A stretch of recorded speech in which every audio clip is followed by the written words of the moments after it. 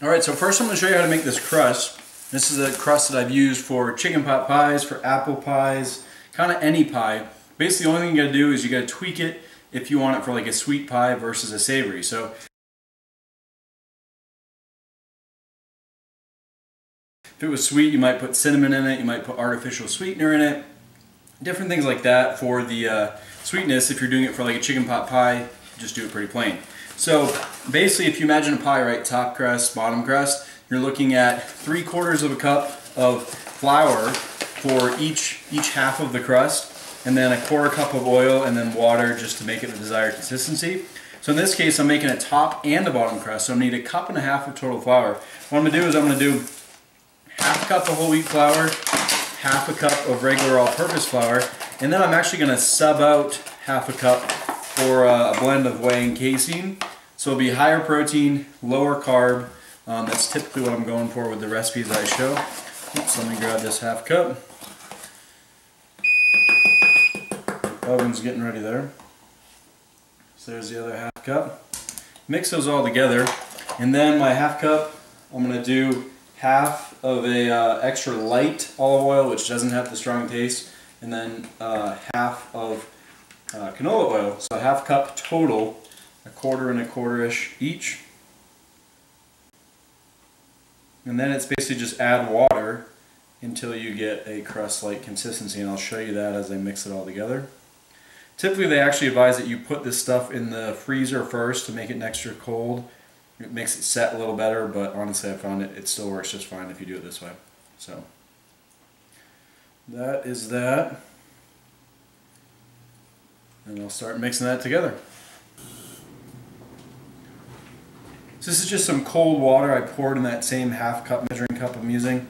And I'm just going to slowly work this in until I get basically kind of like a crumbly consistency.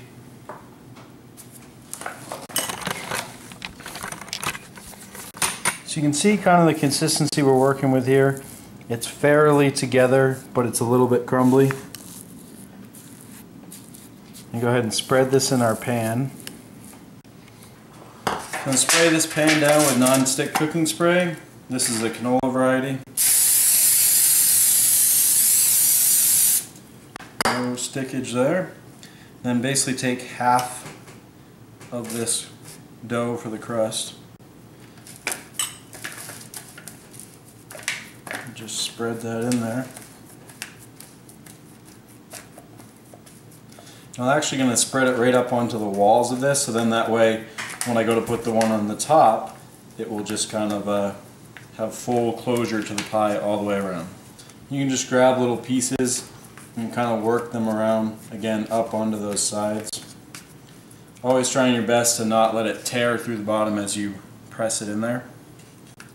Alright, so our crust is ready to go there. If you want to increase the crunch factor a little bit, or the crispiness, you can actually spray that down with the cooking spray as well. So I'm always trying to minimize dishes. So got this plate here. This is what I'm going to kind of make my crust to go on the top on.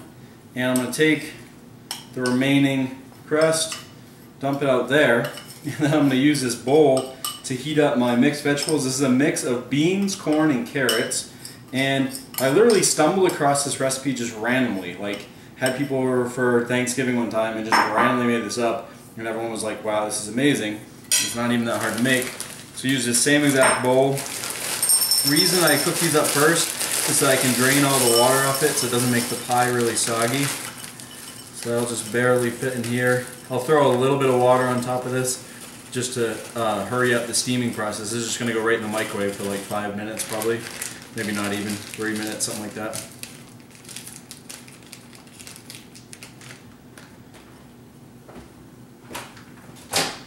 Most people don't seem to know that all it takes is just putting a little water in there, and then you can just steam that right in the microwave very easily. I'm actually going to go with 2.5 minutes. Got 2 cans of Walmart brand canned chicken, drained. Super easy, right? No prep involved there. Toss those in. Small can here, again, fat-free cream of mushroom soup. Go ahead and dump that in. So all it is the chicken, the cream of mushroom, and the veggies. And that's kind of up to you. If you want a little more of a smooth consistency, you could mix a little olive oil in with this. Obviously, if you're trying to watch calories, you're not going to do that. You can also put some yogurt in. You could put some light mayo in. You can even add extra salt, even though all this stuff already is pretty salty. Those are just things that I found go well in here. And then I'm literally just going to mix these all together and toss them into the pie, put the crust on top, and just put it in the oven for like, I don't know, 15 minutes or something. Be good to go.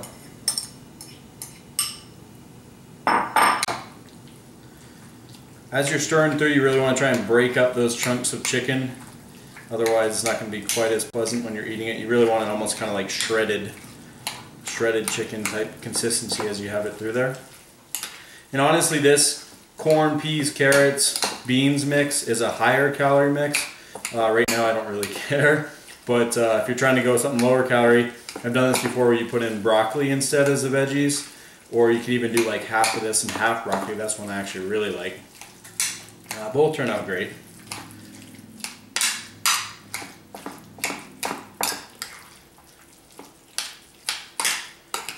What I like to do as I go along is actually give it a quick taste, and then that way I can decide if I want to add some yogurt, if I want to add some salt, make it a little bit more creamy. Again, as you can tell, I don't really have a hard and fast recipe. I just have my staples, and then I tweak it as I go depending on what I'm feeling that day. Alright, let's give this a whirl.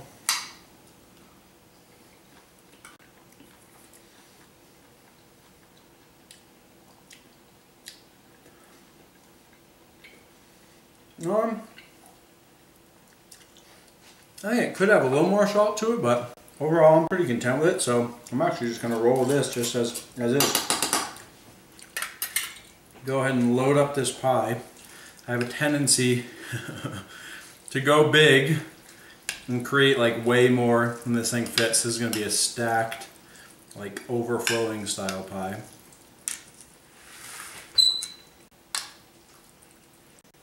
I actually ended up going with 4 minutes on the veggies, so 2.5 minutes wasn't quite enough to steam them in the microwave there to the extent that I wanted.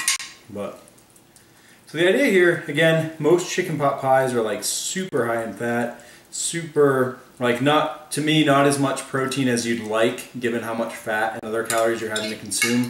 Like not a very friendly ratio. So if you're going through prep or something like that, you're like, crap, it's really not a very food that you're going to be able to eat very much of without overshooting macros and stuff. So this is just kind of a way to still enjoy something pretty darn similar and tip the macros in your favor. So see, that fits pretty nicely. This is always the tricky part.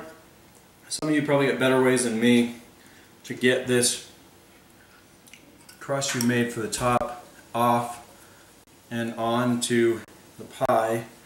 I usually always butcher this a little bit, but you can totally see I'm butchering it in there.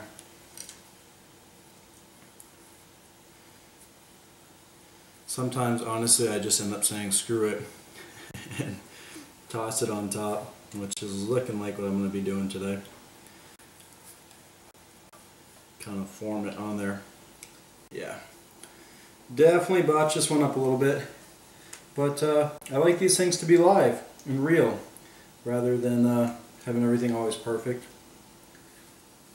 Basically shows you that you can still get pretty much what you're looking for. And this crust honestly is a little bit crumbly. Probably could use just a little bit more water. So you're looking at final products here. I made my crust a little too crumbly, so it's going to end up being more like cobbler style. Just crumbles of it all over the top. I mixed up all of my ingredients for the filling, and then I sprayed the top of this with cooking spray to help make it a little bit crispier on the top when it comes out. So now this bad boy is going in the oven. You can see I just got that on 375, and I just kind of wing it. I can't remember how long it takes, maybe about 15 minutes or so, till that crust is pretty firm, and then we're good to go. Chow time. The final countdown. There we go. So I ended up going with about 20 minutes I could tell that that was going to be about right. Zoom in on that bad boy. You can see that crust that I crumbled on the top is getting all nice. Alright, so there you go. Each half of this bad boy, whoa, that's way zoomed. Each half of this guy, I'm going to have to double check the macros, but I would guesstimate probably about 80 grams of protein. So a quarter of that, about 40 grams of protein. Going to be much lower fat, much lower carb. Compare that to a typical chicken pot pie, and then obviously I would argue much healthier as well. Just lots, you know, you're making it relatively fresh from scratch. So I'm going to enjoy, honestly, probably a whole half of this right now. And yeah, definitely give this one a whirl.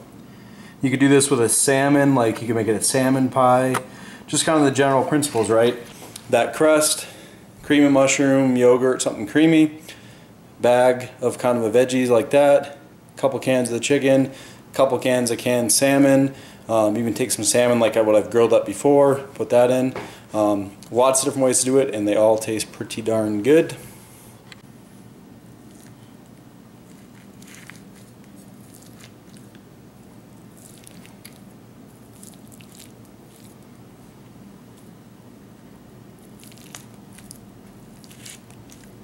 Now I'm going to put this, voila, in the dish I used from before. Again, always conserving dishes.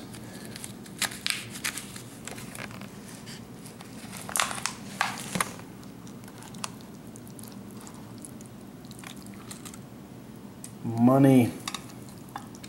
Can't wait to get after this. Alright, time to eat. See ya.